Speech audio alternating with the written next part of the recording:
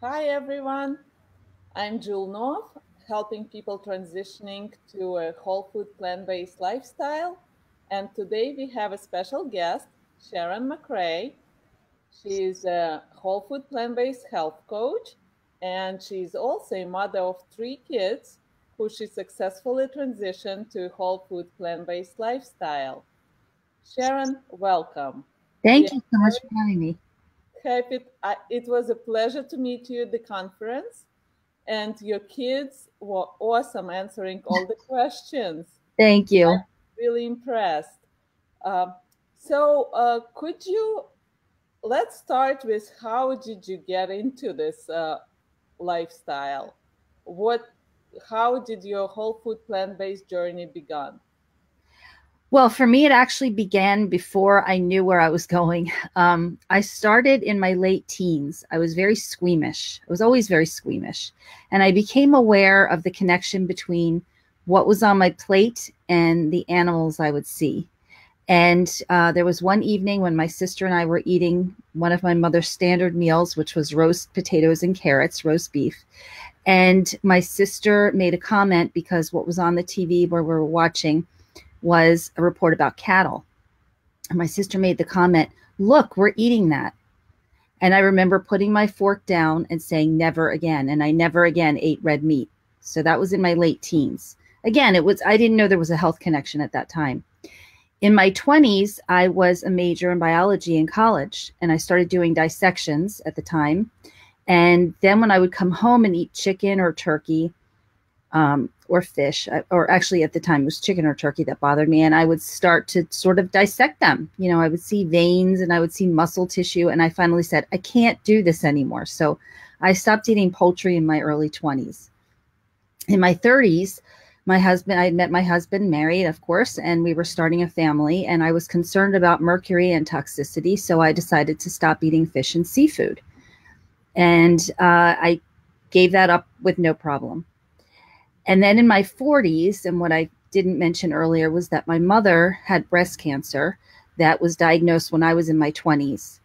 And she was treated for over a period of 26 years, actually, is what happened. It would come, it would be treated, and then it would come back. And it would never come back in a different place. It would always come back in the same place until finally, when I was in my 40s and she was in her 60s, it did come back and metastasized. And so I was spending long days and nights in the hospital at Johns Hopkins, basically watching her die. And there were a lot of sadness around. And on one of those days, I was standing in the pantry, which is where they keep the food for the patients. And I remember opening the refrigerator door and seeing things like Jell-O and pudding and ice cream that they were feeding the patients. And it was a moment that I'll never forget. I've never had one since, and I really can't explain what happened, but I heard a voice, excuse me, inside of my head that said, "Stop eating animal protein." Those exact words.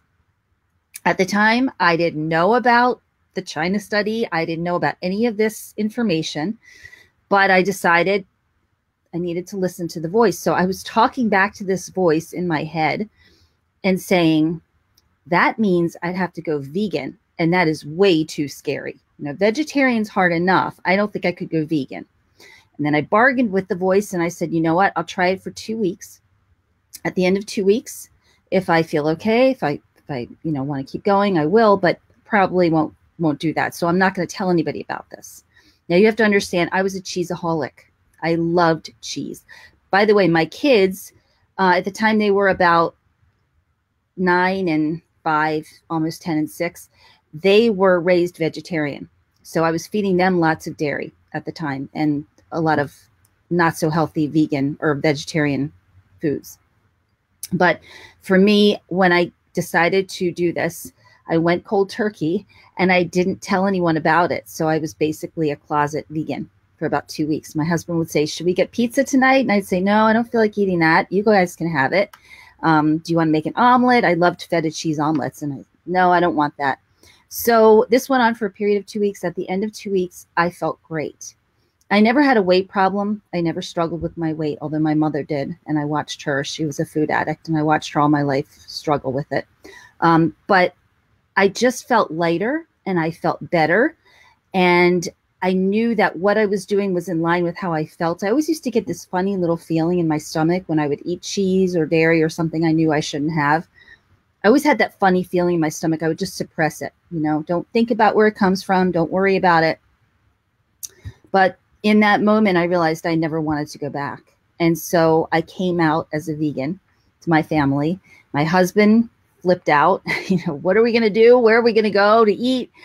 And I said, look, I'm not changing anything for all of you. This is my personal decision. Again, didn't know there was a health connection. My personal decision. And this is how it's going to be for me from now on, but you all can continue doing what you're doing. Fast forward a little bit, we lost my mom, and I decided to become a health coach. And in my training, someone said to me, hey, have you read the story or the book, The China Study by T. Colin Campbell? I hadn't read it, so I picked it up and I'm reading it. And I read that casein, the predominant protein in dairy, is one of the most potent carcinogens known to, or cancer promoters known to man. And I flipped out. And I put the book down and I called my husband and I said, no more dairy in our house, no more. I sat the kids down. They were 10 and 6. I have twin daughters who are now 19, but at the time they were 10. And a son who is now 15. He was 6. I sat them down and I said, I'm sorry, but I have to take cheese and yogurt and milk. They didn't drink a lot of milk, but it was used as an ingredient. And ice cream, we're not having them anymore. And they started to cry and carry on. They were hysterical. They were absolutely hysterical. And what are we going to eat? These were their food. This was their food. I was taking it away from them and they were terrified. And I remember saying this to them, I promise you, I'm going to make it easy for you. And at the time I'm thinking, oh dear God, please help me. I don't know how I'm going to do this. But there was sort of another period of divine intervention because shortly after that, I attended Vegetarian Summerfest, which is a conference that's held in Johnstown, Pennsylvania every year. And I had the pleasure and honor of meeting Chef AJ there. She was doing a cooking demonstration and I attended and I loved all the food that she made. And I was really excited about her book, even though I didn't like to cook. I bought her book.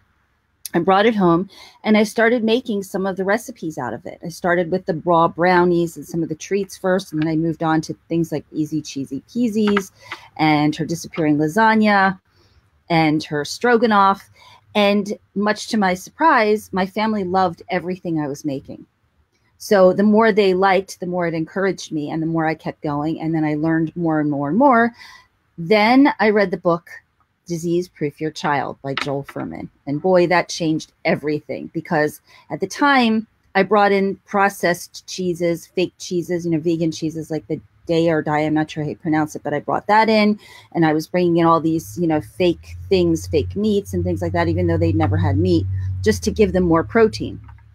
Well, I read that book and I realized I had to get all of that out. And so I didn't tell them this time. I didn't make a big announcement, but I just took that out of the house and started finding substitutes. And that was kind of how things went for us. And my husband got on board in 2011 when Forks Over Knives came out, and he was holding on to salmon. He wouldn't give up the salmon because he thought he needed the omega-3. I would find packets of salmon in his car.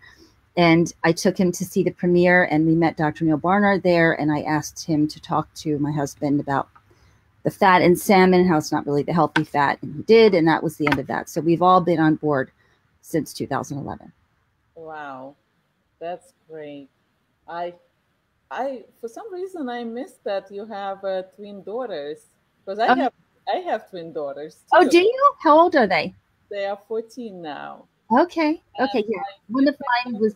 I did not read the book Disease Proof Your Child because for some reason it was kind of easy with me. We started with Meatless Mondays. I started my kids with Meatless Mondays, and then it's organically just transitioned them into this whole food plant-based lifestyle. And but this book, I would like to read it. Oh, it's wonderful. Yeah. That one and the other one after that, the most recent book that Dr. Fuhrman did is called Fast Food Genocide. Yes, and I recommend, that's a great book to follow up. And I think it's really important for parents to understand why it's so important to feed kids healthfully. But I can't imagine that scene you described when the kids were crying and you stood strong and did not give in. Just what about other people at the social events? Did any, how did they act at the social events? And how did you act at the social events, like at the birthday parties? Would you tell them? Did you tell them not to eat anything, or were you always there and being strict? Or, I mean, did you have any of those situations when they didn't do what you expected them to do, and what was your reaction to it? Actually, my kids were really good about it, and they understood. I made sure that they understood why we were doing this. I explained to them, we just lost grandma to cancer. This is a disease that's affected many members of our family. My parents both had cancer. My father had kidney cancer. He's still alive, thank goodness. My two grandmothers both died in their early 60s of different forms of cancer. Aunts and uncles died of cancer. So it's all throughout my family. And on my husband's side, his mother is a colon cancer survivor.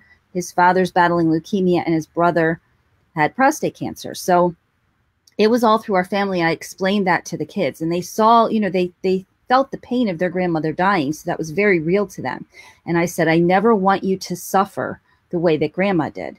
So in terms of social events, what I would do is call the host or the hostess in advance and say, my son or daughter does not eat dairy and does not eat meat.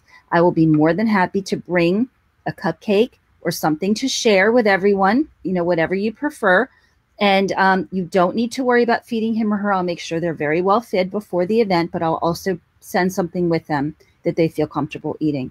I mean, I guess I have a similar personality type to Chef AJ in that when I make a decision, nobody's going to change my mind, and I'm not what you call a people pleaser. So I don't eat food to make other people happy, and I'm not going to feed my kids things to make other people happy. And one thing I've taught my kids is, and this is something Dr. Lyle said in his talk at the Ultimate Weight Loss Conference in Vegas recently, that what's popular isn't always right, and what's right isn't always popular. So, for instance, when you go to a party as a teenager, you might see all the kids getting high, right? That doesn't mean it's the right thing to do. And I wanted my kids to understand that you can be a part of the event without taking place in something that will harm your body. So to me, I view eating junk food or eating dairy the same way as I view using drugs or alcohol. And so for me, it was very easy to stand my ground with them. And I don't know why, but my kids never rebelled. I think it's because I gave them the benefit of the doubt. I explained to them, I educated them early on. And then I also started taking them to social events with other people who were doing what we were doing. So they came to Vegetarian Summerfest the following year, and they met Chef AJ. And I started getting them to go to potlucks in our area. We had a potluck that was held by a family. So they met other kids who were eating this way. So they knew they were not alone. I thought that was important too. And the third thing that I did that I think really helped is not only did I expose them to the health information related to making this change, but I also wanted them to see the impact on ethics, the impact on the animals, as well as the impact on the environment. So I hit them at all levels with all of this, so that later on, if health did not become a priority for them, they were aware that these were not good choices. So I think we have to give, as parents, we have to take responsibility for our kids in that we have to make the decisions for them because they're not old enough to do that. But we also have to give them the credit of understanding why we're making those decisions. Great advice. Great. Did you, do your kids participate in any activities like sport activities? And were they okay with lack of protein? My kids don't participate in sports, although my daughters did karate back in the day. My son is much more of a computer kid than sports. And they're very active, throughout the day, but they didn't gravitate to sports. But they are extremely healthy. They are growing. I mean, the girls aren't growing much anymore, and they're small for their age because they were born early and because I'm not such a big person either. My son My son, however, is towering over me right now. And I keep saying, please stop eating. Please, because he can eat so much food. And he eats, everything in our home is healthy food. Everything in our home is whole, healthy food. The only thing we buy that is slightly processed is Ezekiel sprouted grain bread without salt in it. Everything else is 100% fruits, vegetables, whole grains, legumes, and nuts and seeds. And that's pretty much all that we have here. And so he may eat a lot of food, but it's all healthy food. And he can eat a lot of the more calorically dense foods like the nuts and seeds and avocados. He can get away with it. Drives me crazy. But he can get away with all those calories without having any problem. So they are extremely healthy. We have a vegan pediatrician, and he's very pleased with them. They hardly ever get sick. That's been the best thing, is that when they were young, when they were still eating a lot of dairy, everybody would get a cold. One would get a cold, and then I would get the cold, and then I would end up with a full-blown sinus infection on antibiotics. Now nobody gets sick, and if they do, one person gets a cold, it's over in a couple days, and nobody else gets it. So it's been a tremendous improvement in our overall health. You answering all my questions without me even asking them. I was going to ask you about the flu shots and the sickness, if they get sick now, how often, and you just answered it all. But we do have a question from one person. How would you recommend to explain it to younger kids, like 5 and 8 years old? Any documentaries appropriate for this age? I don't know about 5 and 8 because my kids were about 10, 12-ish when I showed them the movie Vegucated. And Vegucated was sort of, it's very light in that it's about people going vegan, but they're not going vegan necessarily for health. But there is a scene in it where they show a deserted slaughterhouse, and it is a little graphic, so it might be too much for a 5 and 8-year-old. My kids also saw Forks Over Knives. I think a 5 and 8-year-old might not get it at all, and it might be a complete waste of time. But I know there are lots of books out there. I think it's Ruby Roth is one of the authors. She does a series of books. You can just go on Amazon and look up vegan books. And, I think at 5 and 8, you can talk about health.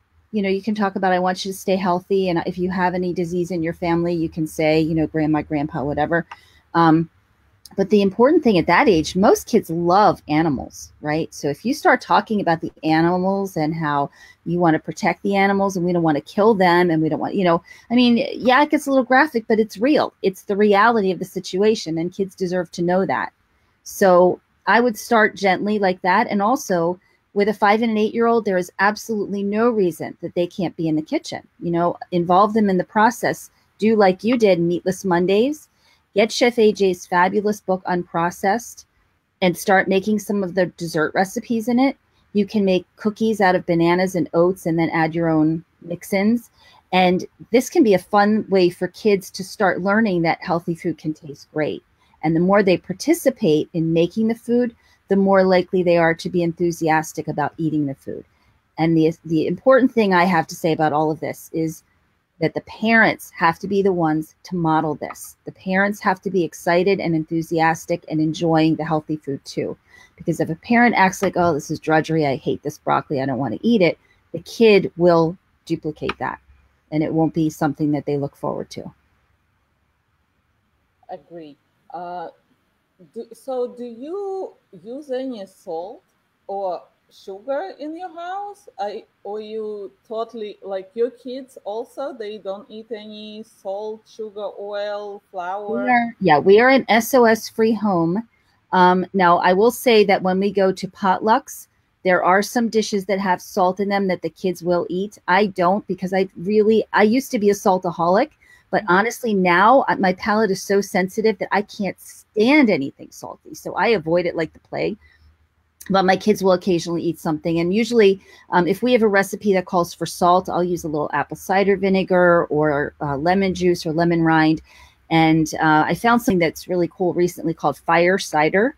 It's apple cider vinegar with some ingredients in like lemon and horseradish. It sounds really crazy, but a little splash of that. And they have it with honey in it, but they have one variety without honey. I just found this at the Expo East show. in Baltimore last weekend. And I'll add a dash of that, and that adds saltiness to just about everything.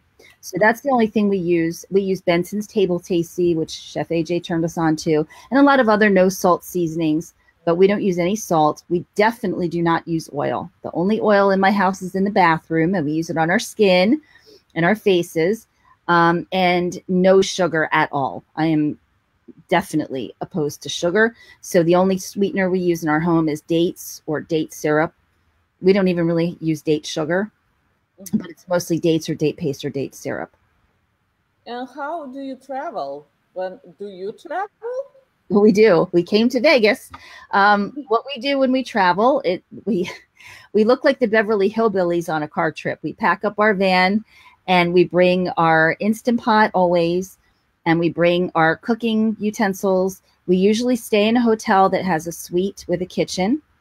We do this at least once or twice a year to visit my husband's parents who live in New England. So it's sort of a long car drive for us.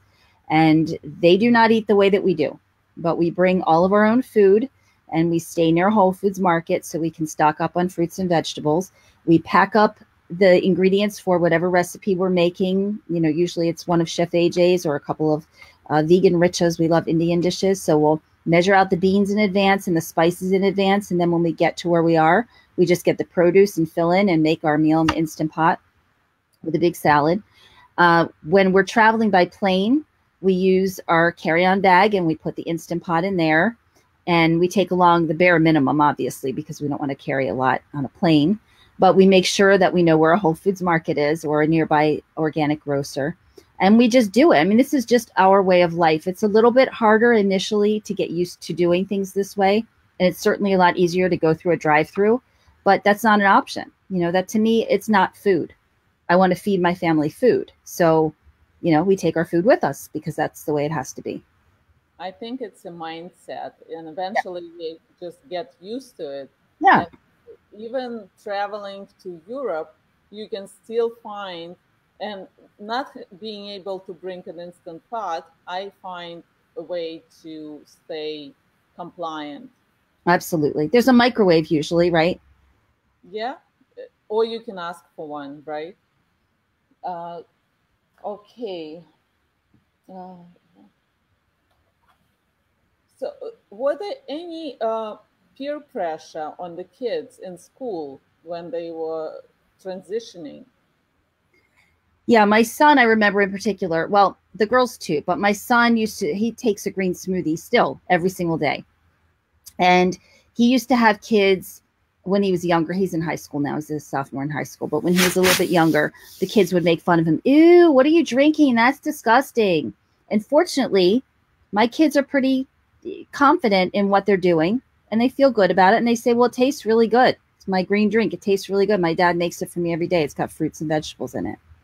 I remember one incident in particular when my son was in elementary school and they were having an ice cream party to celebrate something the kids did. And I called the teacher in advance and I just said, he's lactose intolerant. I need to bring his own food. Can I bring it with him?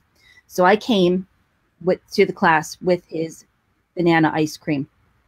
And I had made some kind of a cookie out of, oats and dates or whatever. And we crumbled the cookie on top so he had some toppings.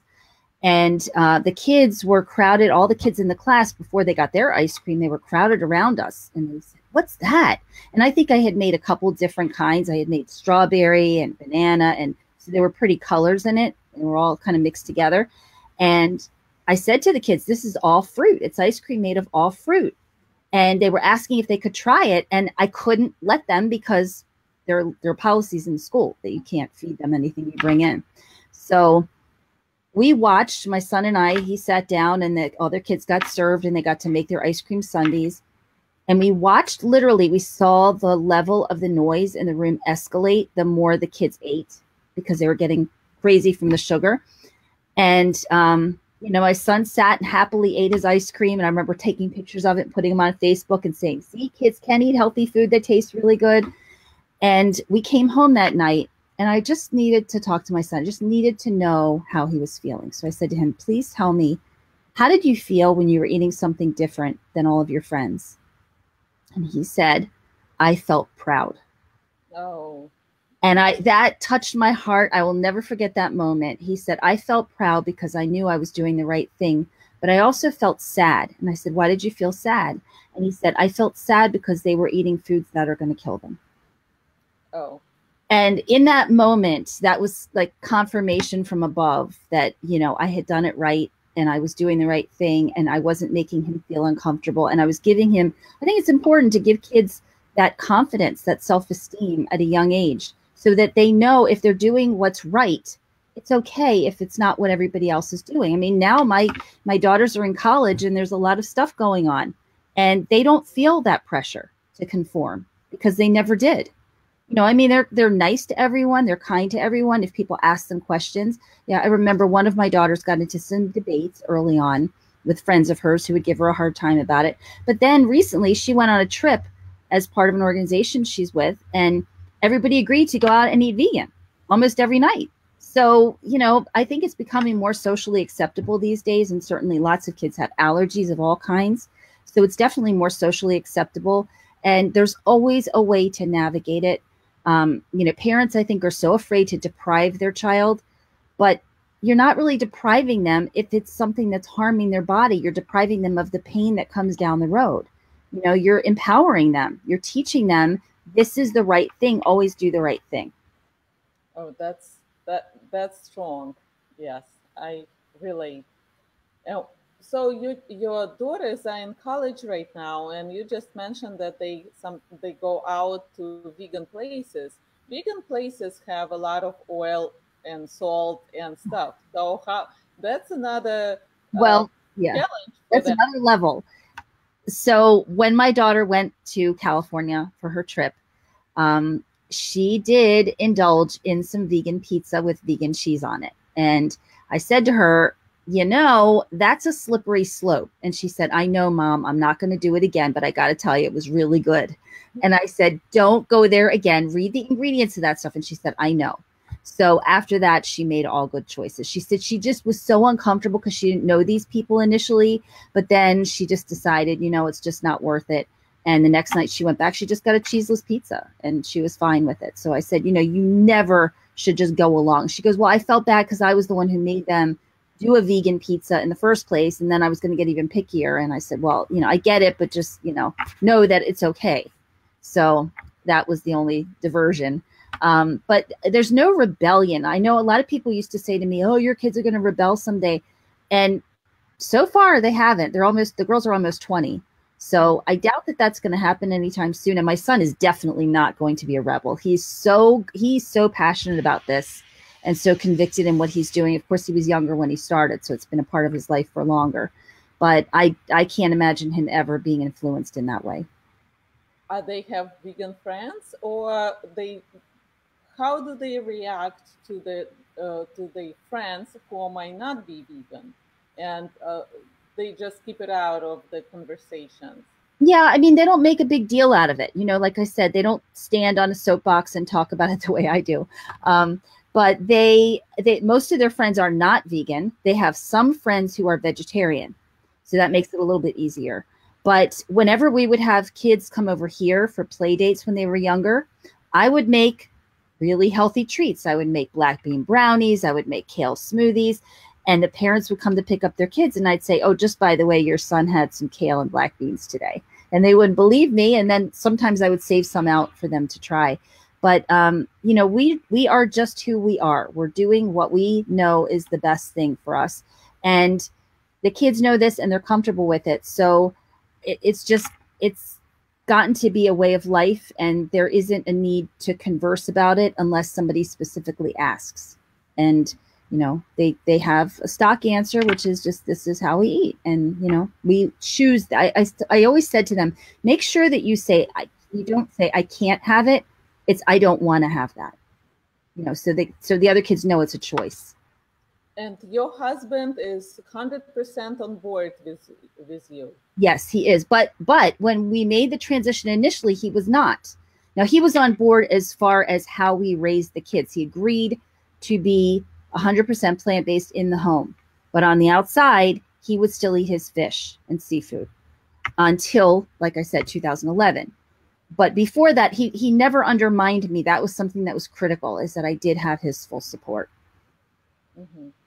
Great. So, what is your kid's favorite meal right now, or yours and your husband's? We are huge fans, like I said, of Indian food. So we really love a lot of the recipes by Vegan Richa. Yeah, oh, I love her, but she has oil. But I always omit it. I Oil. just omit oil and salt, I Yeah. guess. Yeah, I just dry roast the spices. Whenever she says add oil to the Instant Pot, I just dry roast the spices. And of course, I always leave out the salt. But we love her recipes. I have an Indian red lentil soup on my website, which is eatwell-staywell.com. And that was adapted from a recipe by Fat Free Vegan. All I did was add a bunch of vegetables to it. But we love, that's probably our favorite meal because it's quick, it's easy, and it's all in the Instant Pot. It takes 5 minutes cooking time. So that's one of our favorites. We also love a lot of the recipes by Chef AJ, of course. We love the red lentil chili. That's an all-time favorite. I make it without the dates, though, because we don't really care for the sweetness. Let's see, what else do we love? A lot of Mexican dishes, and we tend to like the ethnic dishes, the Moroccan lentil stews, things like that. Yeah, the spices, they just make Yeah, the taste. exactly. Yeah. And what would be your words of encouragement for people to get on this path and stay on it? I would say the first and the most important thing is educate yourself. Learn why it's so important to do this. Learn why you are not be depriving your child. Learn why it's important for you to be the parent and not let your child decide for him or herself, because kids are human, right? They have the same evolutionary brain that we do, and those brains always look to and seek the most calorically dense food in the environment. And if you're bringing junk into your home and you're putting broccoli next to the junk, what do you think your child will go for? So I would say educate yourself and then be a great role model. Those are my 2 words of wisdom. And then, of course, get your kids involved in the process so it's not a control battle, and educate them that other people are doing the same thing. So get them around other people doing similar things. Thank you. Thank you, Sharon. The last question is, I just want you to share what are you working on right now? Your website again, if you can repeat that, and I will type it down later in the comments. So yes, so your website and what are you working on right now? Okay, so my website is eatwell-staywell.com. I am a plant-based certified health coach, so I do support clients who are making this transition or making it for their families. And what I'm working on right now is I have my own conference here in Maryland called the Eat Well, Stay Well 2018 One-Day Immersion. And this year we have Dr. Joel Furman and Chef AJ and Dr. Barnard and the registered dietitian Brenda Davis as our speakers. And we're super excited. That's on November 4th in Columbia, Maryland. So that's keeping me pretty busy at the moment. I also am working for Veg World Magazine in the sense that I write a column for them called True Beauty, and I review safe personal care products. For a little while, I was a makeup artist, so I'm very passionate about educating people about the importance of putting good things on their skin, as well as not just into their bodies, but what goes on your skin gets absorbed into your bloodstream. So I review personal care products, not just cosmetics, but personal care products that apply to everyone, including kids. And I have an article due on that soon, so I'll be writing that. I'm getting ready to, I'm also a Physicians Committee for Responsible Medicine Food for Life certified instructor. So I'm getting ready to teach a couple of classes. And I think that's all for the moment. Oh, that's one other thing. One other thing is that I run a meetup group in Columbia. As I mentioned earlier, that we had this meetup that used to meet in people's homes, that all fell apart. So I decided to start my own. And I started in 2011 when Forks Over Knives came out with 14 people. Today we have over 1,650 members. wow. And we meet monthly for potlucks. We just met this last weekend. We usually have between 80 and 100 plus people there. And the food is amazing. The camaraderie is amazing. The testimonial sharing is incredible. And there are kids. I mean, it's family friendly. So everybody comes. And I'm planning out some events throughout the month as well in various restaurants where we have an agreement for the restaurant to prepare an SOS-free vegan buffet for us. So I'm working on that as well. That's a lot to do. I'm pretty busy. Yes, you seems like it's very busy. And the conference, I think I just received an email about the conference. Mhm. So anyone can buy a ticket, right? Absolutely. Yeah, it's open to everyone, and tickets are going very fast. So we don't have a lot left, but they are still available if you're interested. And that is on my website under upcoming events. Great, wonderful. Well, Sharon, thank you so much for the interview and for your time and effort. It was very interesting. I saw you kids in person, and they're incredible and Thank, definitely looking very healthy and very bright also. thank you. So, yes, thank you for coming to this interview again. And I am Julia Novel, Jewel North, helping people transitioning to a whole food plant based lifestyle. Thanks everyone for joining us. Thanks for having me. Bye. Have a wonderful day, Sharon. Thank you And so good much. luck with all your work. Thank you. I appreciate that. Bye. Bye bye.